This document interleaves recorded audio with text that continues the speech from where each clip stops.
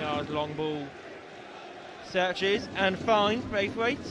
His cross goes into the middle, and it's an early goal for Denmark.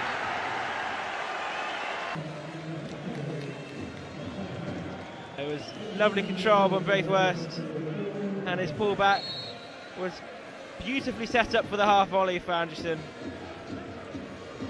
A calm finish. Left half set for Feyer.